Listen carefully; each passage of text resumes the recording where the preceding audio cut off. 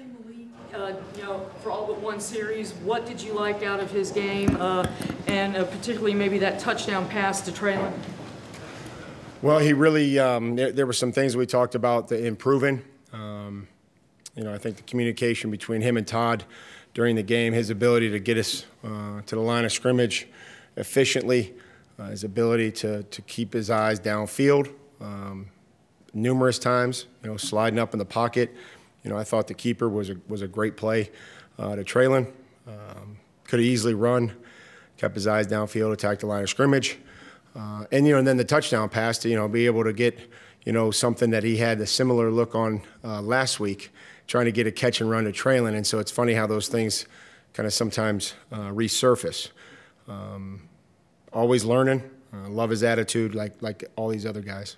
The way that Woodside came in and finished up the game with the scoring opportunity that you guys had, what did you make of that? Thought it was fantastic. I thought he was excited about going in there. He's earned the right to go in there and win, and guys responded. He got us in the right checks, and then threw a great ball to Dez, wasn't able to come down with it, and then scrambled when it opened up. So all the things that he's been working on, especially down in the red zone when it opens up like that, he's done that in practice. So I wasn't shocked.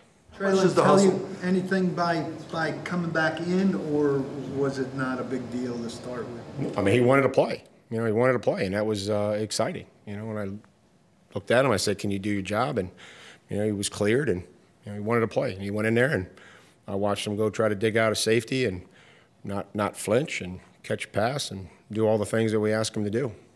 How much do you put throw to McMath there? Was that another example of him kind of being able to keep those eyes downfield, even though as he's getting out of the pocket there? Yeah, and we have to try to hit some more of those. We had too many drops, but there were some real positive things. And then we talked about not going out the back of the pocket, and I don't think he did tonight once. I think he's realizing where you can really make some hay on those scrambles. There's some times where I'd rather him not cut back in 10 yards from the first down. I don't think there's anything good that can come from that. But a lot of things that we can build on. How much did you like the hustle play that JoJo showed there? Fantastic. It was unbelievable. I told Joe as he was walking off, again, we just have had a ton of those where we played great on first and second down inside the 1 or 2 yard line. And then just, the guy made a play on third down. So fantastic job by Joe of, defending every blade of grass and just saying, hey, I'm going to try to get him down, and you never know what can happen in this game. Did Robert come to you, Mike, and say he wanted to maybe play a couple of snaps before the regular season, or maybe it was a conversation like there? I mean, all the conversations between me and the players are going to hopefully stay between me and the players. But I think that helped him to at least get a little bit of work tonight going to the regular season. Trying to do what's best for everybody to get them ready for the regular season. You've been in that position where you had to stop a guy like Malik. When you are able to, have that scrambling ability against man defense, how much stress does that really put on a defense? Well, we've just seen from so many different quarterbacks as these athletic, mobile quarterbacks have continued to go through college and be successful and productive.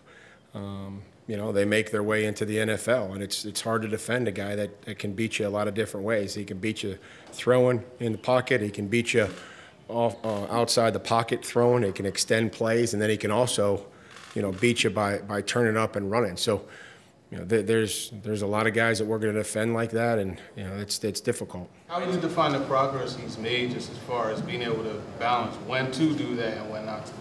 I think that's just a field thing. I think, especially at that position, maybe playing where he played, being able to get away with some things. We talked about that last week, like, an ability pool at wherever you were playing last year probably may not be the same ability pool on a quarterback read that you would have on Sunday. So I think he learned that lesson, and then we move on. Any teaching point, Mike, on the pick that he threw? Could he have done anything differently on that? Or? I mean, I think I thought it got batted, so hopefully we could throw it around their hand or knock their hands down. Ryan, somehow 70 yards to the air and checks it up at the 1. He looked like he had a spectacular night. We're just still working some plus 50 stuff. We have to be able to, reserve the right to punt and try to pin guys in. But, there were certainly some impressive punts. That's part of just the whole, You know, whether you're backed up and you need a big ball, or you got to be able to try to pin them inside the 10-yard line. So we did that a couple times, but, you know, had a couple touchbacks as well. John talked on the telecast about Nicholas being the guy at right tackle. What did he do to set himself apart and win that? Just felt like he was the, you know, gives us the best chance right now. Mike, I know that it's not a game of sentimentality, but when you've got a couple of guys on your roster who grew up rooting for this franchise, what's that mean with Theo and Ugo?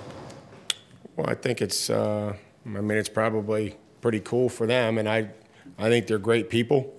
The little bit of time that I've had to spend with both of them, you know, it's cool that they're back here. It's cool to see their families come to, well, you know, I mean, I saw Theo's family. I met them at practice a couple times and was able to visit with them.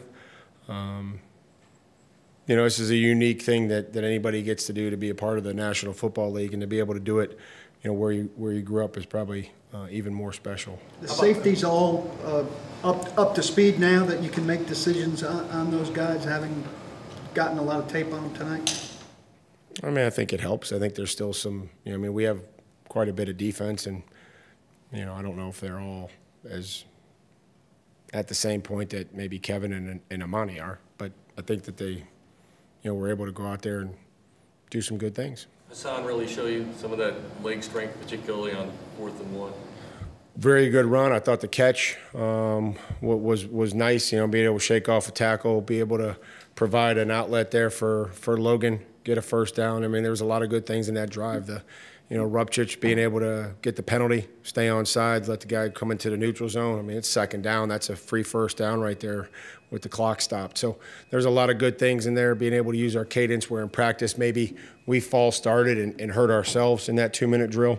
To be able to stay on sides and get them to jump and step across, I thought was really cool.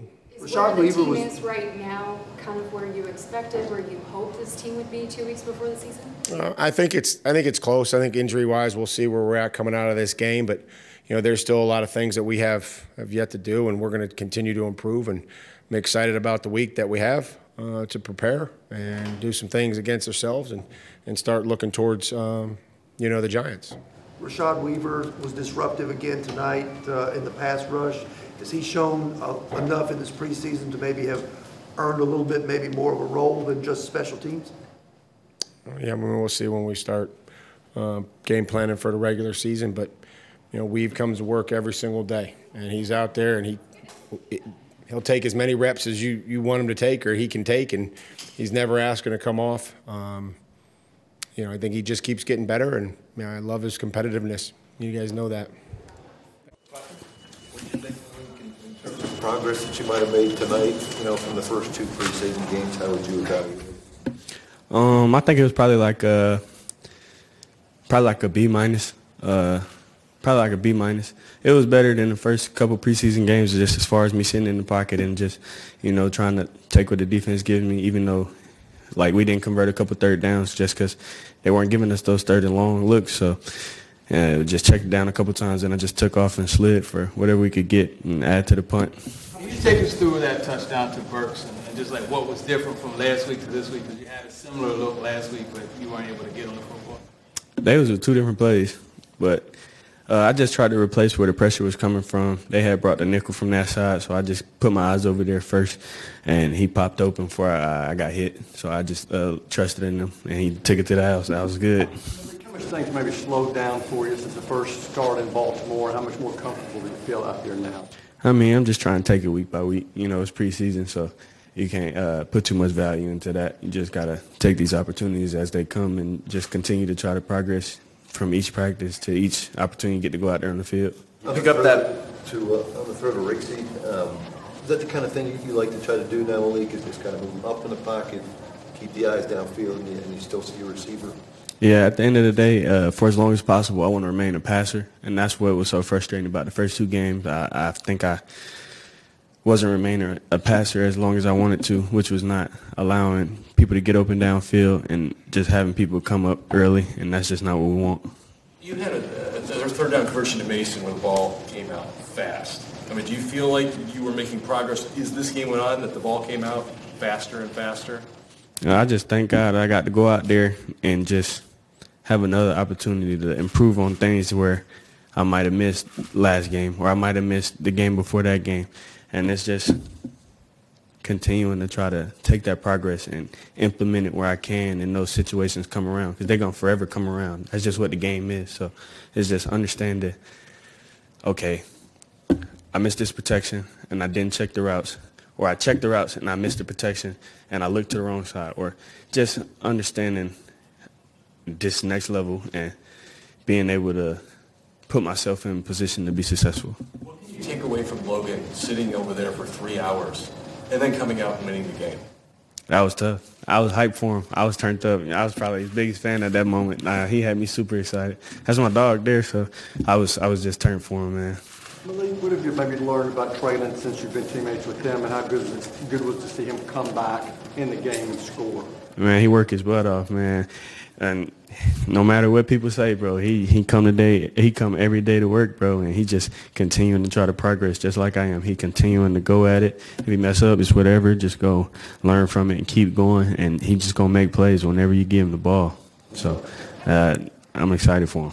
You pick up that blitz on the one play, step up through the line, through the A-gap, and you just kind of see open field, right? Now you know your speed, your athleticism. Does that excite you when you just kind of see green grass and a lot of room to run? I mean, yeah, especially when it's man coverage, everybody's back turned. And I was tired, though. So I should have scored, but I was tired. I got to get in better shape. Coach going to rip me on that one. That's one of our keys, our team keys right there, conditioning mindset. Malik, on the touchdown pass to Traylon, you had a defender coming at you, and looking at the replays, it kind of looks like you did the sidearm action. When you're doing that, is it just instinctive? Do you think I'm trying to thread it around a guy, or are you just letting it go? I'm just playing football, using the ability God gave me. I ain't really thinking about it. Yeah, on the pick, Malik, is there anything it can learn from the interception, or is that just kind of a fluke that gets tipped like that?